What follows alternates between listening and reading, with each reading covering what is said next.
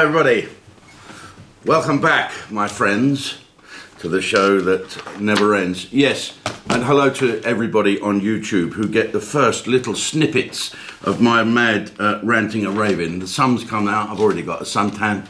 Yes, I'm a bit of a beach baby.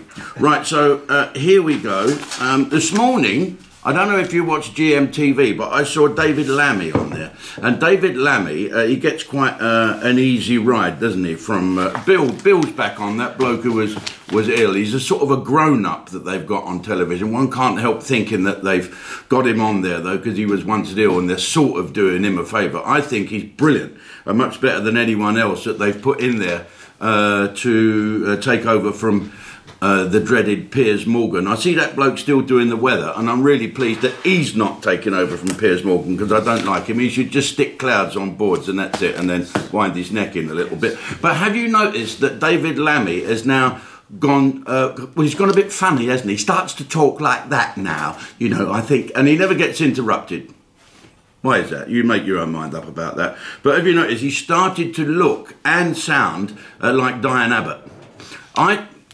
Look, you know me, I'm a bit controversial, but someone show me a picture of the two of them together. You never see the two of them in the same room. I think there's something going on there. I think David Lammy and Diane Abbott are the same person.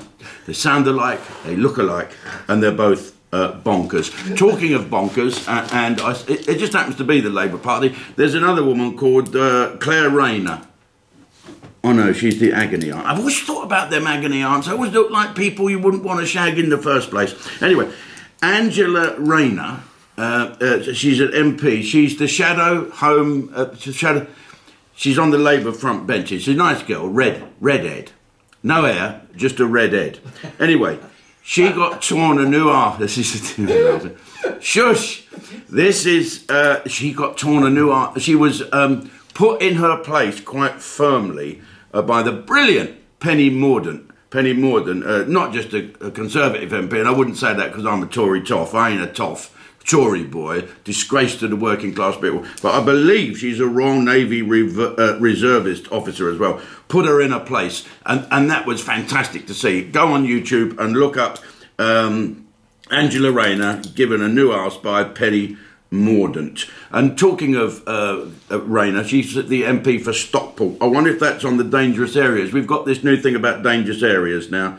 Blackburn, Leicester, Bedford, Burnley and Hounslow are amongst them. So let's guess what those places are well known for, and let's match the Indian variant up to this situation. Okay, first of all, these are areas that where a lot of Asian people live, Bangladeshis, Pakistanis, and Indians. And most of these Indians, because they're so family-orientated, and who can blame anybody for that? You know, I'm very, very envious of the fact that Indian families stay together and love one another, and the fact that their weddings are 3 days long. God, blimey, those Sikhs can drink. Anyway, has anyone mentioned that the fact that these are areas where there are ethnic minorities? Are we all frightened to death? Everybody is frightened to death. Well, I wouldn't go to Blackburn or Bolton or any of them places. You're better off in Belarus as long as you don't fly. But anyway, here's what's been going on in London. Okay, again, this is quite dark.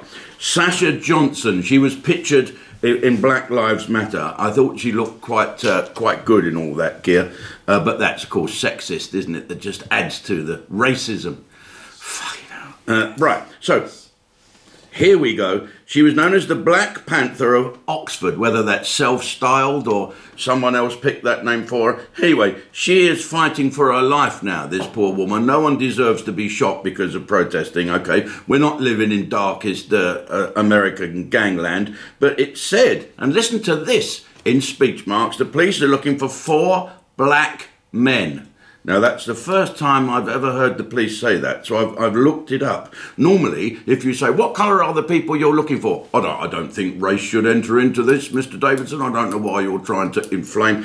Well, here we go, looking for 4 black men. Now, Diane Abbott and the political party that Sasha Johnson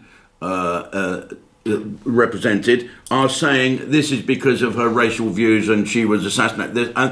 And they're doing nothing but inflaming the situation. The truth of it is the police are looking for a gang of 4 black men that came in black gear with hoods on and let off some firearms. And perhaps the reason that they're not frightened to say we're looking for black men, because it was a black officer that made that statement, Commander Alison Haidari.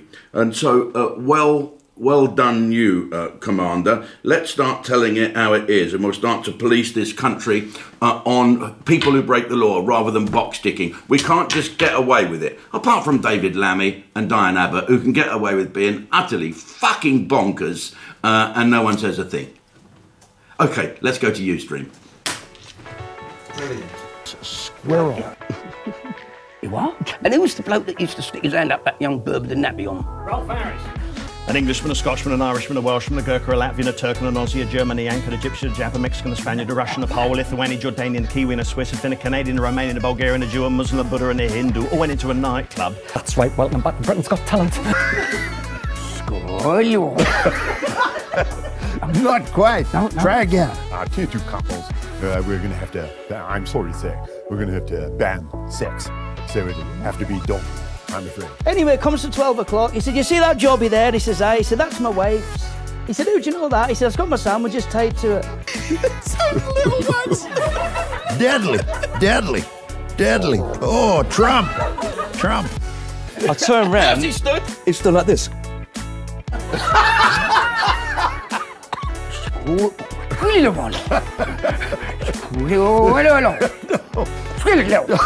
Denzel Pembroke, he said, yeah. He said he'd been going out for twins, Bobby. Going out for twins, Denzel.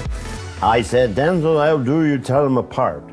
He said, Dorian has got blonde hair and Brian has got a cock. Thank you very much. It's lovely, it's just lovely. Look.